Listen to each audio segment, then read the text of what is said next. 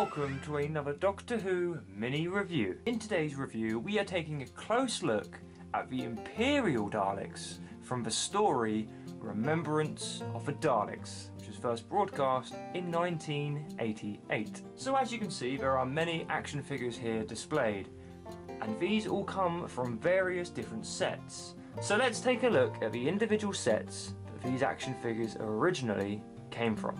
So in this first set we have the Emperor, Davros himself, alongside a destroyed Dalek. Now this set was released way back in March of 2012. So as you can see, the figures just look so exquisite. I think the white and the gold colour scheme for the Imperial Daleks on the whole really helped make these action figures just look fantastic. Something that always makes me laugh, if you display Davros like that, it kind of looks like he's a baby in a baby carriage. Now this particular figure does have a rather nice feature, and that is that you can close the hatch and have Davros displayed just like this. So of course in the episode he first appears like this, and when we see him he then opens up his shell to, you know, reveal himself, and there he is, Davros. Alongside Davros is this rather unique looking destroyed Imperial Dalek. This is absolutely fantastic. It's the body of a normal Imperial Dalek, but on the inside we've got a lot going on. There's a mutant inside there, the detailing is fantastic, and we're even treated to some articulation from the Dalek claw itself. So this particular set I find absolutely fascinating. The second set we have here is the Remembrance of the Daleks collector's set. Now this set is simply packed with amazing Daleks. Of course, on the left hand side of your screen we have the Imperial Dalek, and we also have a special weapons Dalek which would later on be re-released as a sound effects talking Dalek. Next to him is the Supreme Dalek, the last actual classic Dalek you see on TV before the new series, and alongside him is a standard Renegade Dalek.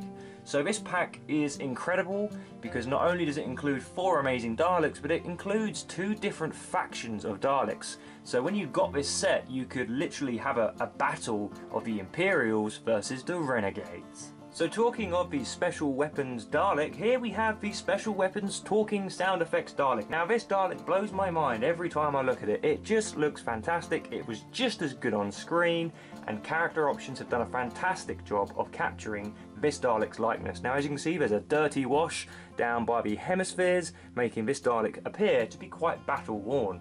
And the articulation in this Dalek is quite unique because it has one big gun which goes up and down. It's basically a tank. Now of course the best feature of this Dalek is the fact that it speaks. So if I press the hemisphere here, you can hear what the Dalek has to say for himself. I obey. Orders received. Primary target block acquired. Receiving target coordinates. Seek, locate, destroy. Target vaporized. What is my target? Exterminate. I must exterminate. So as you can see, this Dalek has a very unique sounding voice, and it absolutely blows my mind every time I listen to him. Now the sounds you've just heard are actually the secret sounds, and to apply those sounds when you first get this Dalek, you have to hold that hemisphere in, like so. Hold it in, and there's a button at the bottom. If you switch it off and on again, you hear a little bleep. Now let's take a closer look at the 7th Doctor and Imperial Dalek. This was actually the first set to be released for the Imperial Daleks anyway. In this set it came with the 7th Doctor for the first time in his cream jacket, looking absolutely spot on, and of course he comes with his umbrella, and he was also accompanied by quite possibly one of the best looking Daleks of all time, and that is of course the standard Imperial Dalek.